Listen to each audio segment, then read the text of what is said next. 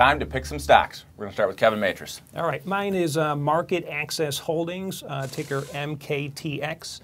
And they operate one of the leading platforms for electronic exchange trading of corporate bonds, different types of fixed income securities and this kind of thing. And not only are they doing U.S. corporate bonds, they're also doing things in Europe. They're also doing credit default swaps and this kind of stuff. The company is relatively new. They've only been around for about 12 years, but they now have offices in the U.S., they have them in London. They also have them in China.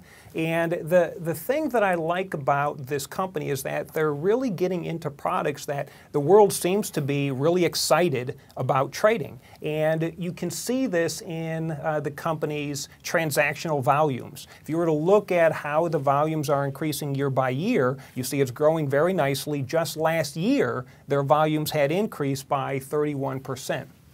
Looking at the company as a whole, though, their growth looks very good. They have a projected growth rate of 22%. Valuations are still pretty decent, below their normal valuations over the last 5 years.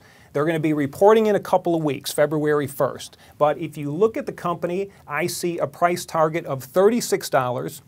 That would represent a 17% increase from here, and my time frame for seeing this price target hit is 4 months, so I think it's something that you definitely want to take a look at. All right, Steve. I'm going with Ryder System, so keeping with that transportation theme of last week, and also that U.S.-based economic theme, which is I'm trying to limit some of the exposure to exporters and things of that nature. So it's a play on the U.S. economy being one of the better economies.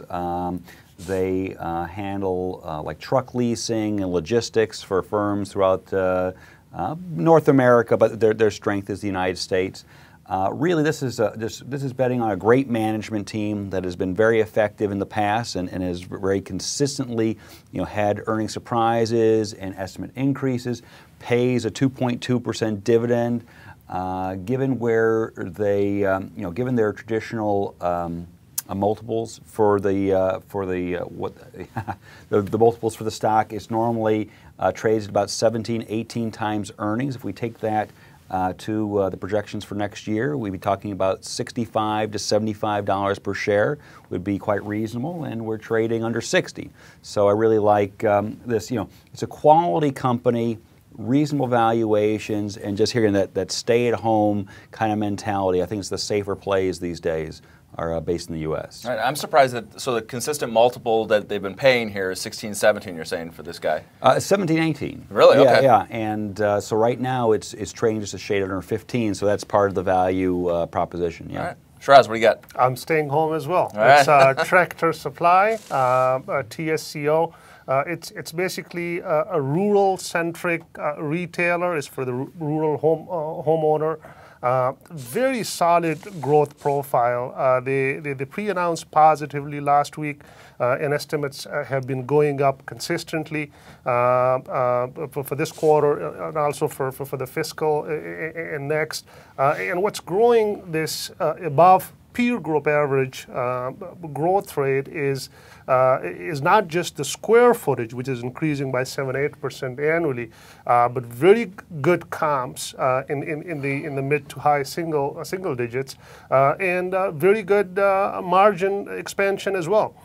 So a very solid growth story in the hardline retail space. They have about 1,100 stores now. They plan to expand it long term to about 1,800.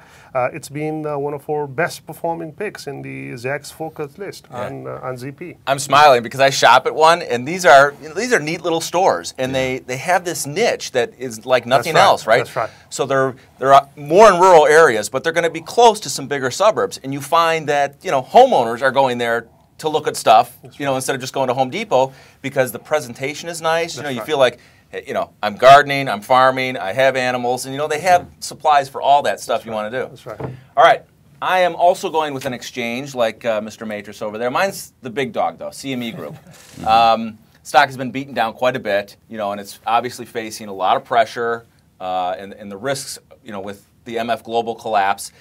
brought CME into new territory where a firm failed and it impacted other people. In 160 years of futures trading in Chicago, if a firm failed, it never, no other customers ever lost money. And they could stand by that record. Well, this is the first time that money turned up missing. So they've got, they've got some splaining to do.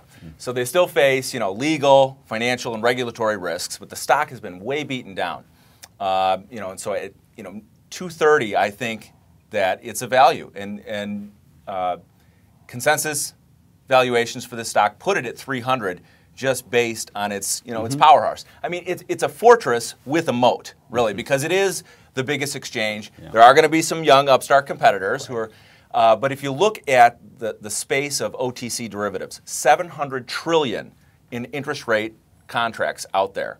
And I thought that CME would get more of that business as, after the financial crisis, you have government pressure and regulation pressure to move stuff from OTC to an exchange where you have centralized clearing, you got a system with collateral that has teeth, a real mark-to-market system, not a pretend one.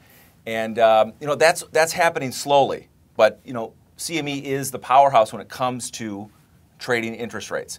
So right now, if they earn as little as $18 this year, which would be on the very low end of estimates, they're trading at a 13 multiple. So I think it's a bargain there.